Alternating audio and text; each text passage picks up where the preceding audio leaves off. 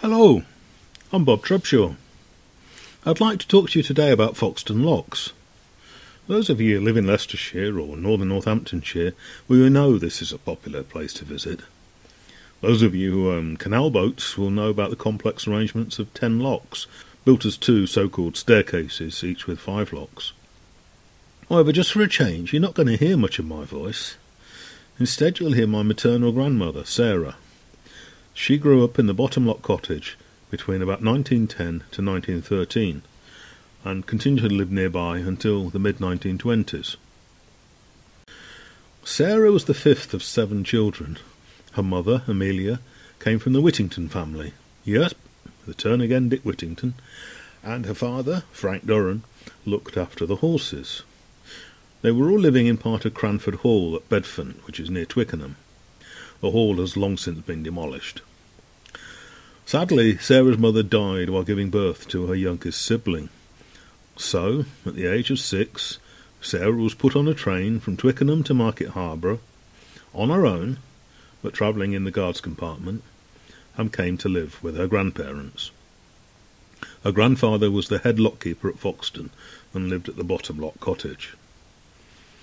After successive transformations, this building is now the bigger of the pubs at the locks. These recordings were made in 1988, when Sarah was 83 years old. Her room was next to a busy corridor, so there's rather a lot of background noise. This photograph was taken around the same time. I remember seeing my mother in a coffin, because they didn't take them away in those days, they left them at the house. And we had a big house, where the big gates where the horses used to come in the yard, you see, and the carriages. I can see that ever so plain. But I remember seeing my mother in a coffin, and she was only 37 when she died. And I would only be, I wasn't just turned 5 then. No, so very because Nellie, our eldest sister, she partly looked after us, and an aunt. I don't know which aunt it was, but she looked after us as much as she could, but we weren't looked after as we should have been, you see. On Saturday nights, when I lived at Foxton Locks with my grandparents and Sister Lily, we always used to go after tea to Foxton, walk along the canal. Winter and summer we went, unless the weather was too bad for me to go, but anyway, they couldn't leave me behind, they had to take me with them, you see. Grandma, not grandfather, Grandma. And we always called her Grandma, we never called her Granny or anything like that. And we used to go to one house where they'd got one daughter. Her name was Dolly, and her name was Dolly Cryer. We used to go after tea and get there, you see, it took about just under half an hour, I should think, to go, about half an hour, it's quite a little way. And I used to sit in the corner, as good as gold, they said, with this rag doll.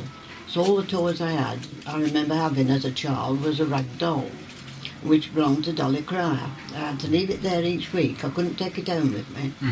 I had to leave it there and in a little wooden cradle that somebody had made for her, you see. And I used to sit, we sat all evening playing with this rag doll, and it amused me, while the two grandparents, Dolly Cryer's mother, and they used to talk, you see. They used to such a talk. Well, I didn't know what they were talking about. They took a bit of notice of me. They knew I'd be good as gold in the corner. And then for their supper, they had bread and cheese and a bottle of stout. But in those days, I didn't know it was a bottle of stout, of course. And they used to, that used to last all evening. The one bottle of stout, bottle each. I can see that as plain as anything now. Well, Lily, she didn't stay with us. She went off round the village with the boys, you see, village boys, and with Dolly Cryer. And we did that, and then we walked back at night about 9 o'clock. And sometimes a bit bad weather, rain and snow, but we managed it. And in the dark, no lights. And Grandma used to hold my hand ever so tight. Oh, I can feel her hand now in mine. And ever so tight. Was she down the towpath? Yeah, it was down the towpath, and she'd afraid I'd fall in. It was on the inside, of course. And Lily that side. And we had looked forward to that Saturday nights. That was our only sort of a little bit of recreation we had. And if you can call it recreation, but to us it was lovely. Well, to me it was anyway. Sunday school treat once a year, and they used to congregate under this big cedar tree, and the people who lived in this big house, their name was Haddon. I can remember that name. They used to throw us nuts as though we were something in a cage. I didn't like that at all. I never moved. From all my brothers, from where we sat on this lawn, we were too scared to move. It was nuts and cakes and all sorts of things for us. Well, one year, I remember, a lady came on the Monday. It was on a Saturday or Sunday we had this treat, and there was races for us, up and down the lawns, you see, just the lawns. And we didn't move, and we were too scared. And it's silly to bring children up like that, isn't it? Being scared of their own shadow almost. The inclined plane was already out of use by the time Sarah arrived. Although built at great expense in an attempt to overcome the shortage of water feeding the locks, it was expensive to run. 3 men were needed to operate it, and the boiler needed to be kept in steam all day. There simply weren't enough boats, they were mostly carrying coal and timber, to offset the operating costs. Eventually, around 1919, it was steadily dismantled. My grandparents, they were head keepers of Foxton Locks, you see, and we used to have, every so often, they'd have a board meeting. Well, I was fascinated with these board meetings because all these men, well, several men, used to come, and they had a big room at the top called the boardroom, and it had a beautiful organ in it. Grandfather used to play the organ when he got the time. I can remember that. And then my grandmother used to get the dinners and teas for these men when they came for a board meeting. Quite elaborate. And I know then they had tinned fruit for their tea. My sister and I used to hope they would leave a little of this fruit so that we could have a taste, you see, and that was a highlight for us, it was. Yes. And we didn't get tinned fruit in those days, not very often. No. And, well then, we hadn't got to disturb them while they were at this meeting. Yes. But it was all part, the boardroom was almost attached to the house then, was it? Was it the upstairs part of... It was upstairs. From where you lived? Yes, where we lived, the big house at the bottom, very big house it was. And it was a queer shape though. There was 2 lots of stairs. There was an outer door. At the top of where this boardroom was, they had their own door to get in and out there. They didn't come to our part, you see. So it was just attached to it. It was, yes, they didn't come to our part of. And then there was some stairs down below. Went down in the dark almost to these stairs. And my bedroom and my sister's bedroom was on ground level. It was a queer shaped house. And she used to frighten me to death at night, you know. She was strong and healthy and she frightened me, saying burglars and all sorts were going to get in. But what I loved most was the boats. I was fascinated with the boats.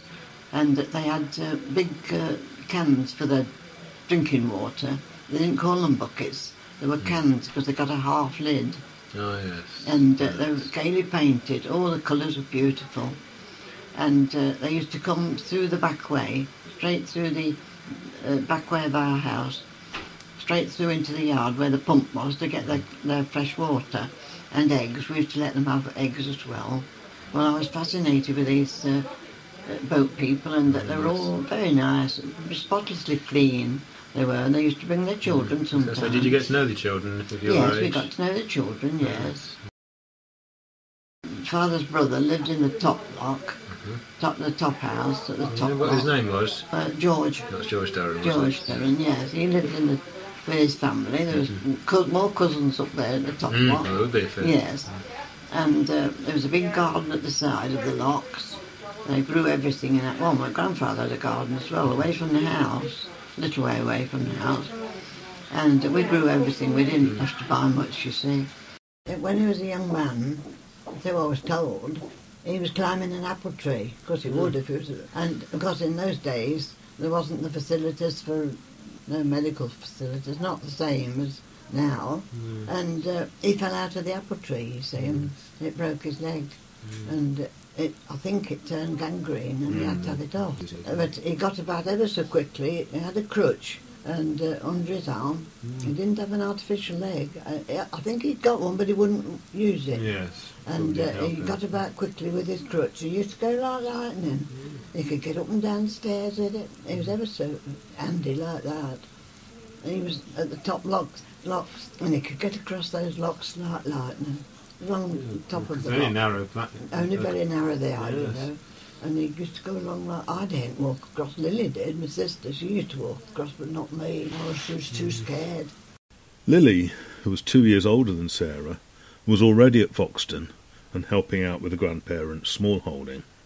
That bottom lock, there was the lawn, and it was a big, kept from the water with a great big thick piece of wood, you know, yes. properly made to Bank. keep the water back. Yeah. Well, we could sit on that and dangle our feet, you see, sit on the lawn and this big piece of wood and dangle our legs over. Well, we were sitting there one day and she said something to me I didn't like, and I said, go on, go in. How deep was it?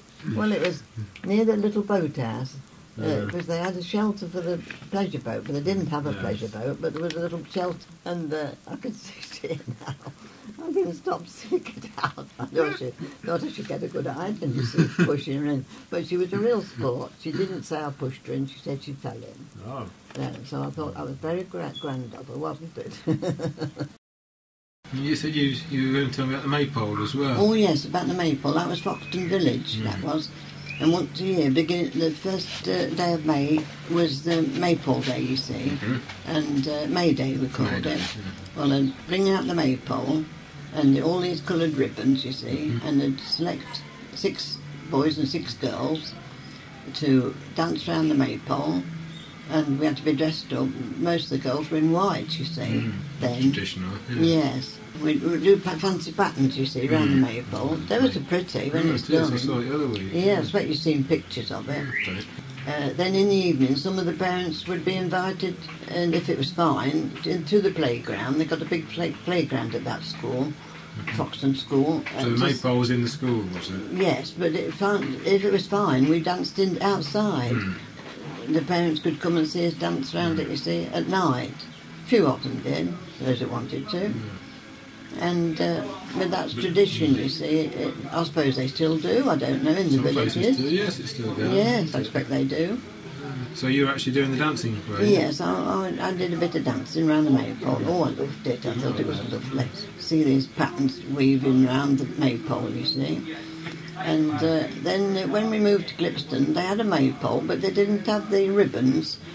We went round the village with it all dressed up in dolls and flowers. And I had 2 lovely dolls. We had a rich aunt in Scotland, and she sent Lily and I a lovely doll each then. But Lily didn't want hers, she gave hers to me, you see. And I could put them on the maypole once a year. Didn't have them for long, because I was 13 and had to leave them at home, you see. But anyway, we dressed up the maypole with these dolls, and I had one with a wax face. Well, I had to cover its face, because if it was sunny, you see, the wax would have melted it. And 1 or 2 more had wax dolls, and I had to cover them up. And but you see, that's funny, because you don't hear of those now. No. And then we in the evening we had a tea as well. Then children had a tea. I don't know where we had it, whether we had it in the school or where, but we had a tea.